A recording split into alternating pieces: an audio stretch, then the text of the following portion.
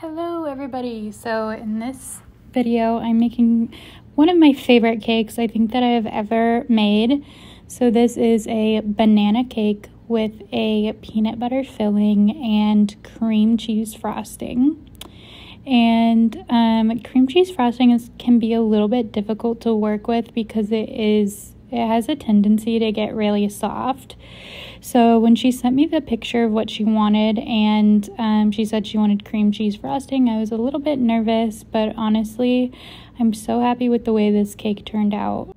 Sometimes I just have to remind myself that it's just cake and there's no need to stress, because I get a lot of anxiety over some of the cakes that I make. But as you can see, this cake has a lot of fresh florals, very pretty purple, had some butterflies, and it's just the best.